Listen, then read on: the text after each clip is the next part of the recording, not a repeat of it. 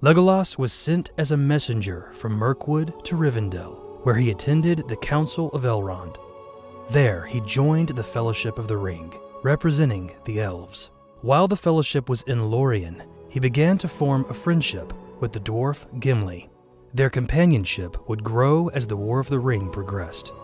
After the Fellowship was broken and Boromir fell, Legolas, along with Aragorn and Gimli, set the fallen Boromir in a boat and sent him over the falls of Ralros. The trio then started a search for the abducted Merry and Pippin